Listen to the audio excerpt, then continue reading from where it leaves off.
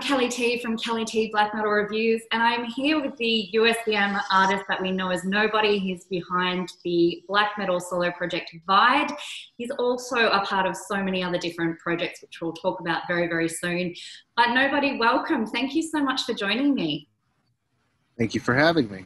You're welcome. I'm very, very excited to do this. It's truly an honor because since discovering your work last year, I've just become a huge fan of your work. You know, you create something really, really unique within your music. So for people who aren't that familiar with Vide yet, you need to be. So jump onto his Bandcamp under Vide, and there's all sorts of music going on there. He has a huge discography from so many different projects outside of black metal as well.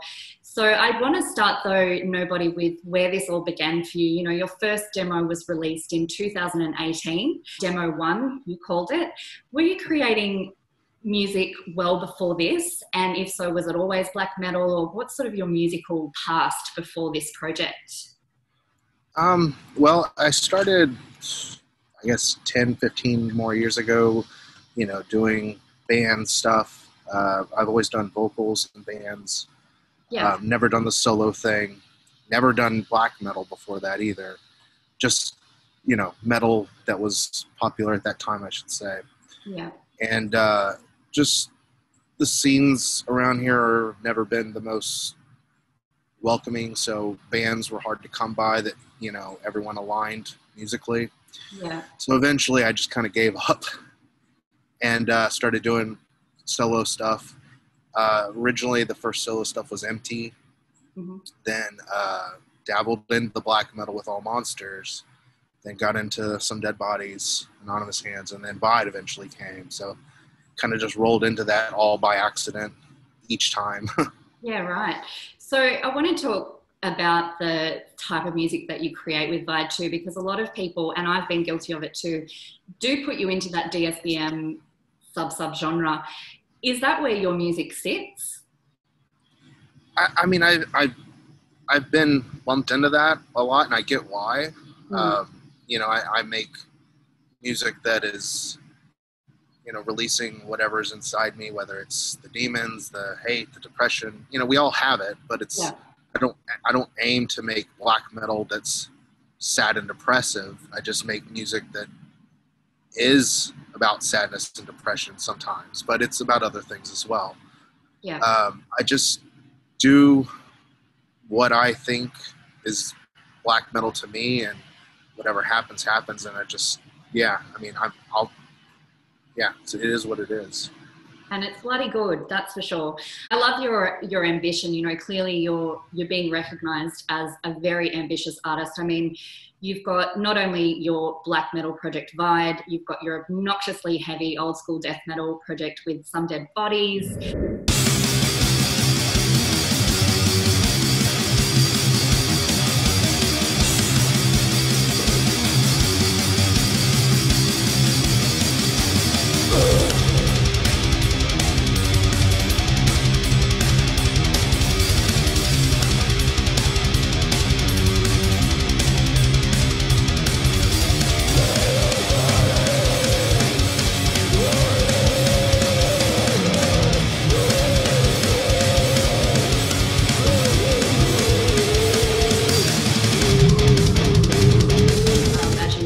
Empty, which is your dark wave, new wave, post-punk stuff. That's such an underrated project. I love Empty.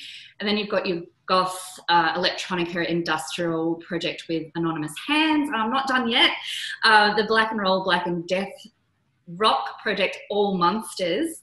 And they all debuted releases in 2018. I mean, it's so impressive. How the fuck do you do it, number one? And, you know, was this sort of the plan, or was it just a case of your artistic flow was just happening and you just needed to keep expressing through these different forms of music? I mean, bottom line is I love music. I don't just like black metal. I don't like just this or that. I like music. Yeah. And so, like I said, my first solo was Empty, and that's kind of where I started experimenting. First time playing guitar, first time playing bass, first time playing anything and everything, doing literally everything. The production, I'd never done any of that before. I'm self-taught, just kind of figured it out as I went. Yeah. And then as that went on, All Monsters came. I actually started in 2017 around winter time, and then I started realizing, well, I'm able to do this kind of new sound, because I did like black metal, always have, but I didn't realize I could do that. So as I started discovering that, I was like, well, I'd done death metal before that, but never solo. So I was like, well, I'm going to try a more old school death metal that I like. But that project, again, or I should say, is not all entirely solo. That's the only project I do collaborate with guitarist on. That's true, yeah. But, as I started discovering each project, I was like, well, if I'm getting better at this, then I can try this and try that. And everything just kind of revolved. And I just really, again, I like music. So I was like, well, I want to create a project around this type of genre that I like. And then this type of genre that I like.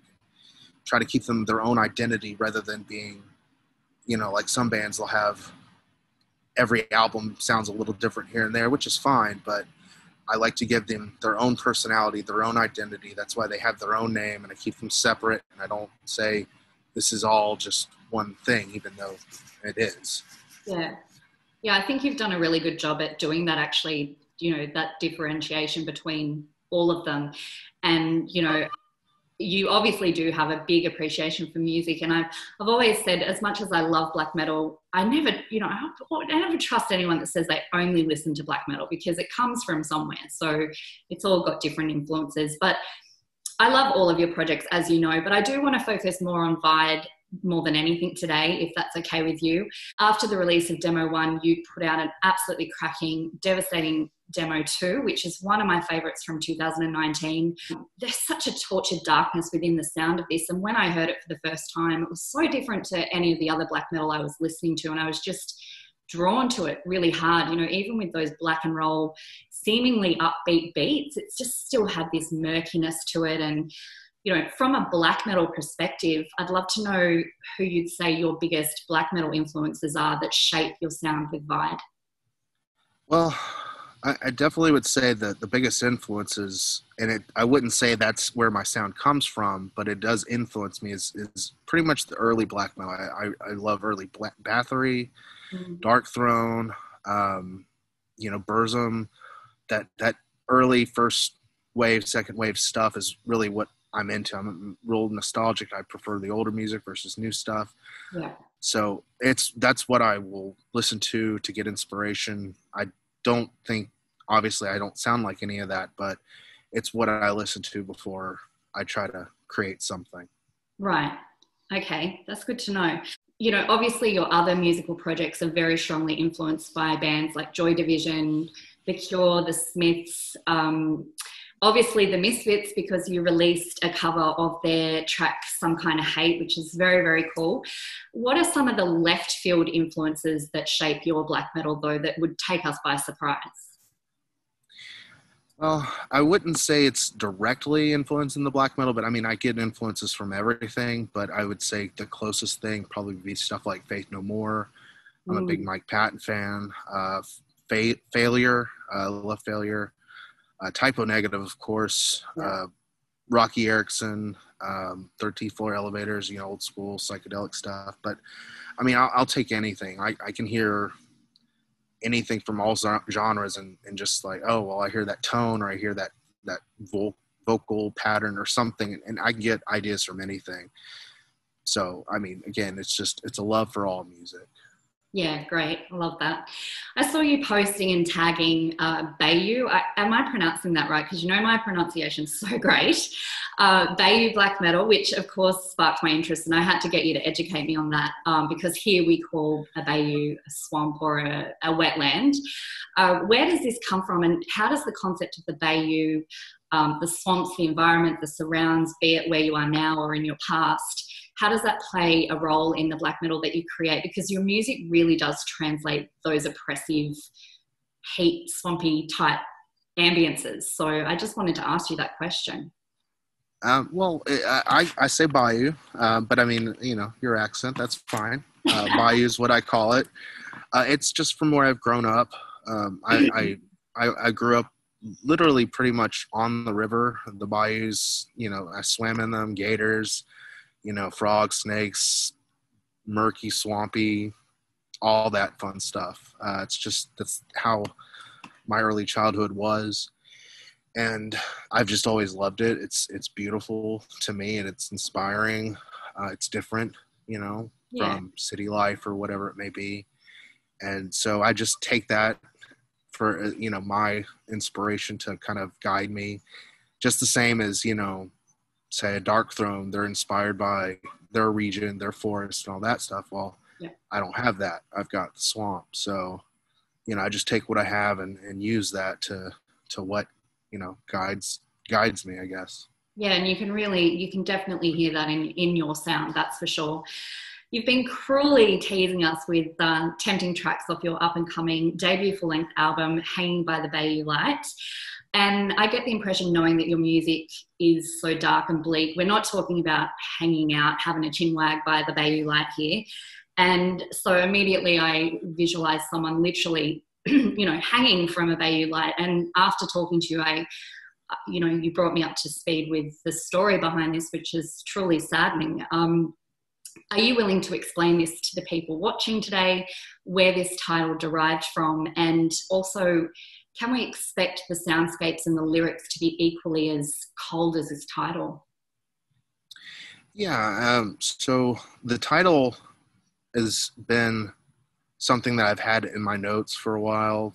I jot down words, phrases, ideas all the time, and it's something that I've had for a while, and I just waited for the moment where something made sense. So the title and the theme come from a story that my grandmother told me as I was growing up, and that I'd heard, where she had found her father hanging from suicide in a barn in their Louisiana home. And so I don't know the full details, but it just, obviously they didn't share that much, but it's something that's always stuck with me.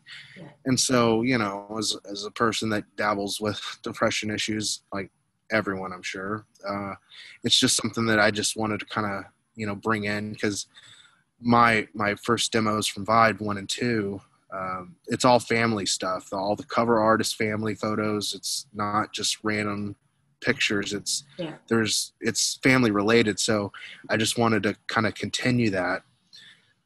Sound wise, I would say it's a next step level. I'm always trying to, change it up a bit. I don't want to be one thing, always one thing. I want to, as I'm growing and learning with all the stuff, I like to experiment a little, but it's still Vide. I just think it's a little different, a little bit more darker, bleaker, maybe. Who knows? Let the people decide, I guess. Yeah, that kind of ties in with my next question, because I wanted to ask how you're feeling about this up-and-coming release, because I know you can be your worst critic. I know the artists in general can be their worst critic. So how are you actually feeling about this? And to follow on from that, I was going to ask has this kind of flowed on from demos 1 and 2, or have you completely changed its direction? But you've sort of already answered that, but... Well, I would say, like, in the past, like when I first did demo 1, I literally only did it for myself and for a few friends to hear. I never had any intention of putting it online. I had never had any intention of really anyone hearing it. Yeah. And then when I got a couple good compliments, I said, well, fuck it, I'll put it online and see what happens. So I'm the type of person that when I record and I'm done with, everything, I'm just ready to release it, just to get it out and be done with it, because I don't really listen to my stuff. So with demo 2, when it was done, it was pretty much done in literally 24 hours, and then I had it up the next day or the weekend or something like that. So this is the first release where I actually had to wait and have it held back a little bit, because we're doing a physical release, since the Amazing Gems is taking care of me. So I've had it for a while. I've listened to it for a while, and I'm nervous about anything. I think my stuff's okay. Obviously if I thought it was shit, I wouldn't release it, but like I said, I don't listen to it, but I'm nervous, but I hope and a few people might get it and not hate it. So that's fingers crossed. I'm pretty confident a lot of people will get it and love it. That's just my opinion. But I want to talk to you about the concept behind the track that you teased us with, which is White Noise in a Sea of Corpse Paint. What is this track all about? So, again, like I mentioned before about writing notes, ideas, phrases, that's something I've had for a while. That's not a track that's going to be on this new record. It's going to be for something that comes after. I can't really say much. It'll be a surprise, but basically what it is kind of, you know, the typical generic gimmicky black metal you find is some guy in a corpse paint in their backyard holding candles, doing their most creepiest pose while their girlfriend or someone holds a camera and gets the right shot. Yeah. That's cool. I get it. I like it. But, when everyone does it and you have a million of those covers that you can't really tell who is who and what is what, I just always felt like I'm just white noise in that sea of corpse paint. That's kind of where that phrase came from. And one of my friends heard me say that and they said, that's not bad. So Yeah, I just went with it. Good concept. I like that.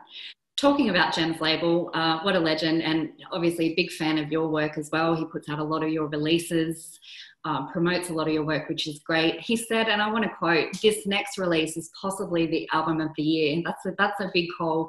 I'm so excited to hear this album. He's calling it a clever production, implying how creepy it was because he said that the hairs on his arms stood up.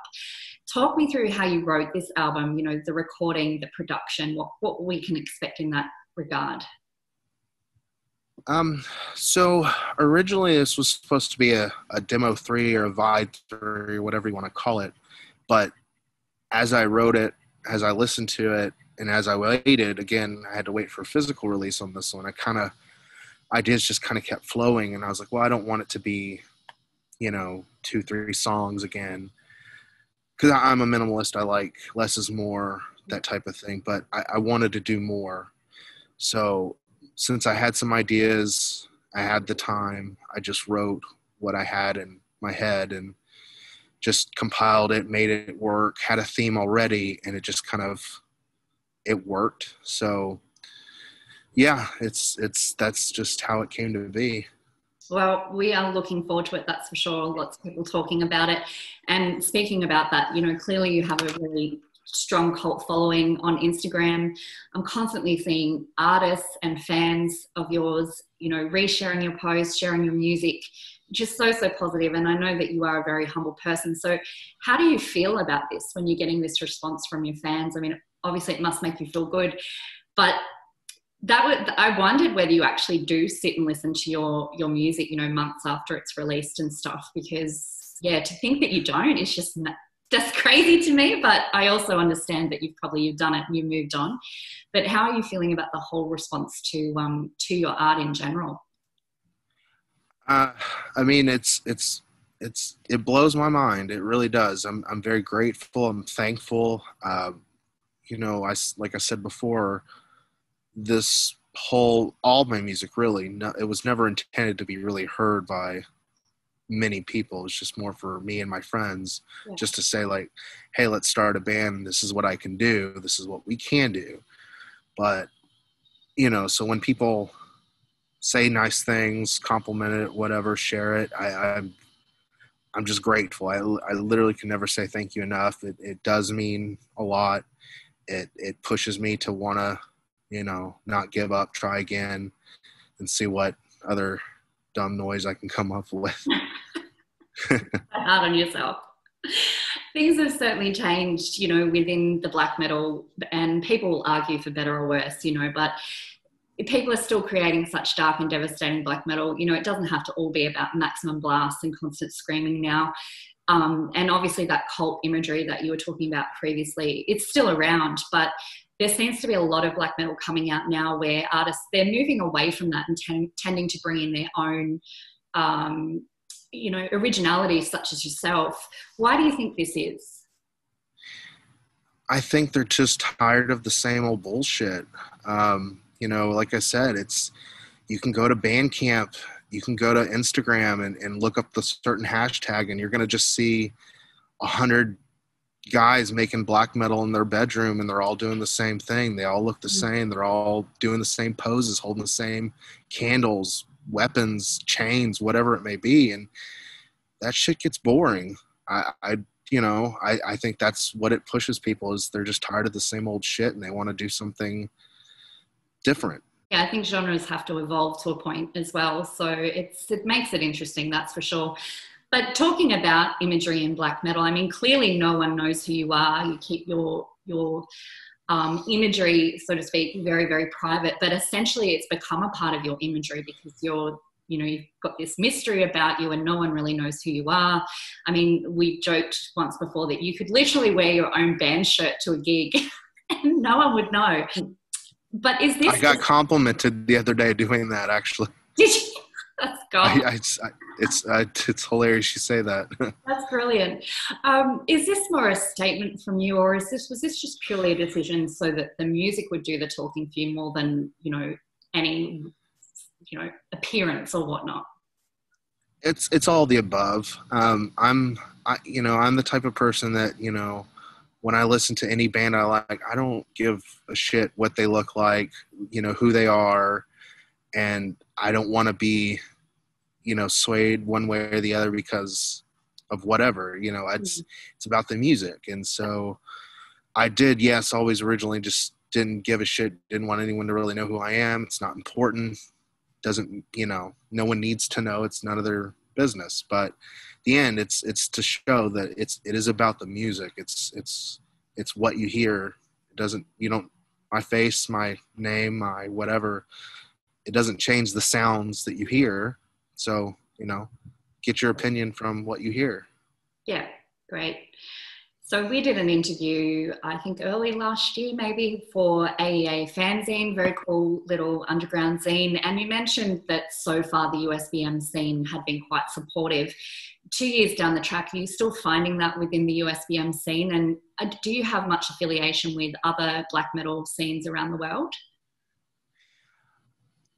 I mean, I like to think so. I mean, in the sense that I haven't seen anyone, hate or dislike or just outright not like me for whatever reason.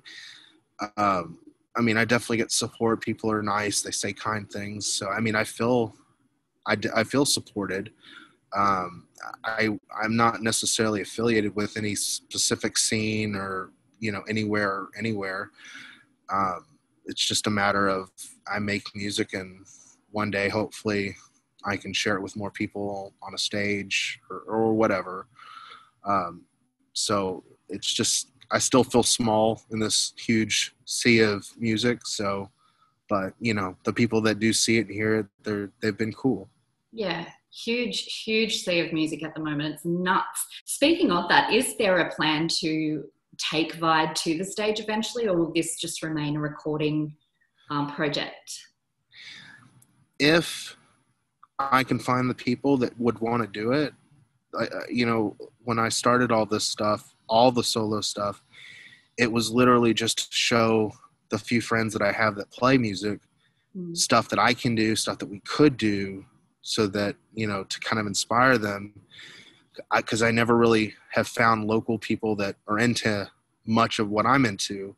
Not that my tastes are unique. It's just, everyone's got their own taste. So ideally, this music stuff has always kind of been my way of, I guess, a resume saying I'm a vocalist for hire. Look what I could do.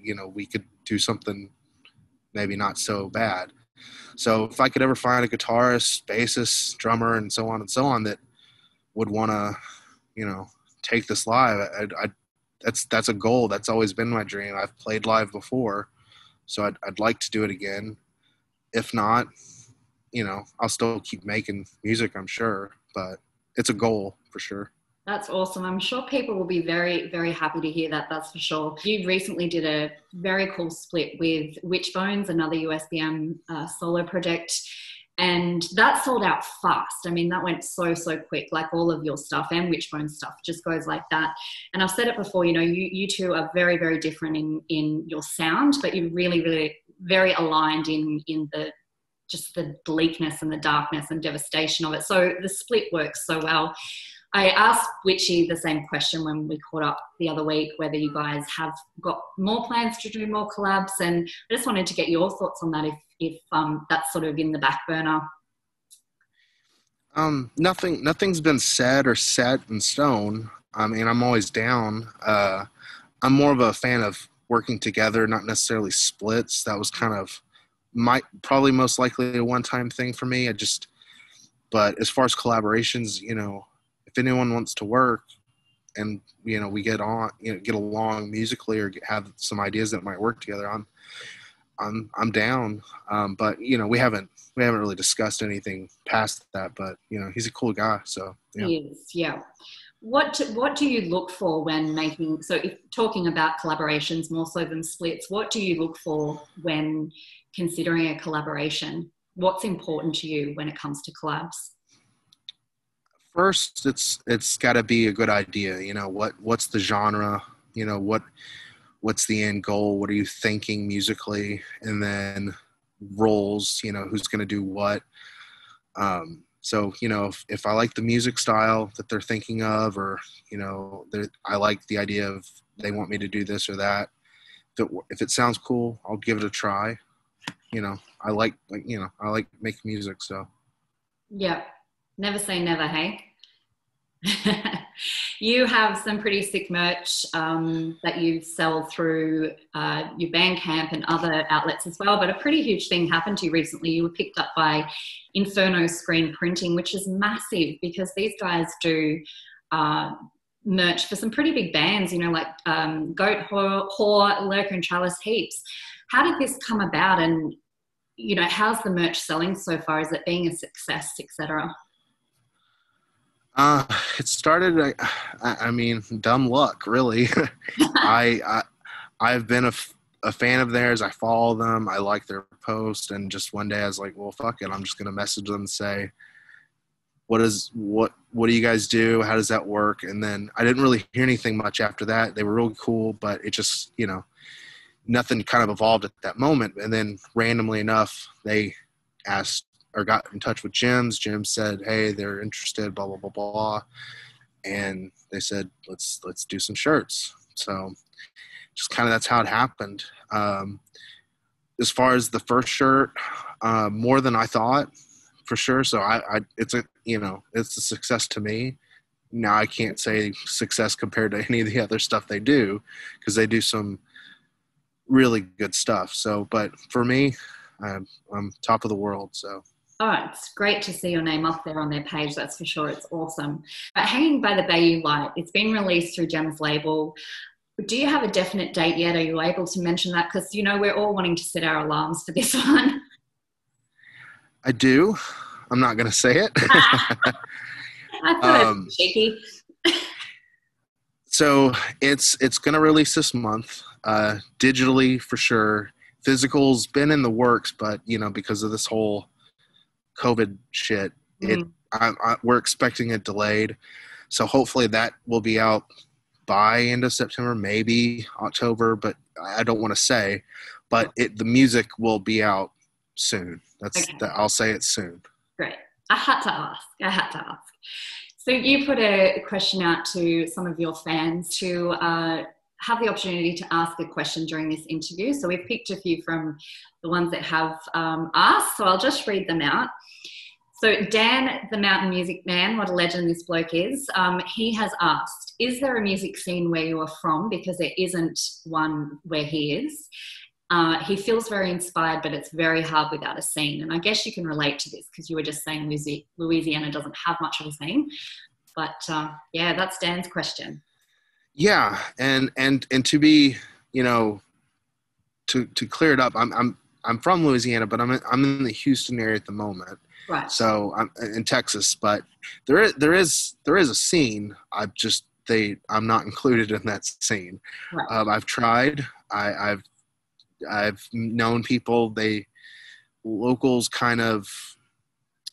I'm not in their inner circle, I should say. So to me, yeah, there is a scene, but I unfortunately haven't been invited into that scene.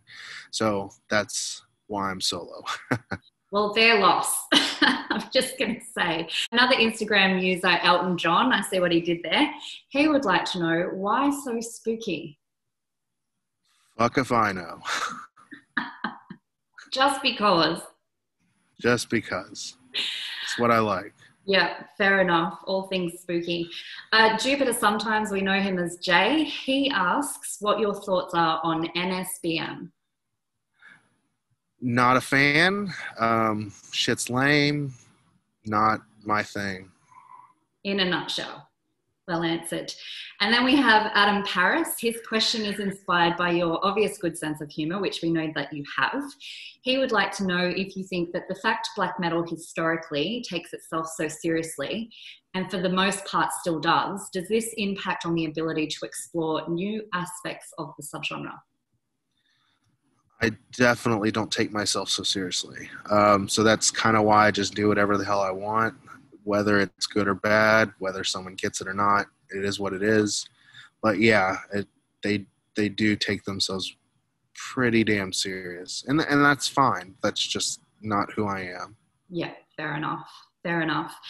Nobody, this has been such an honor. Honestly, I've loved doing this with you. I think it's been really insightful. I hope people that are watching this get something out of this as well.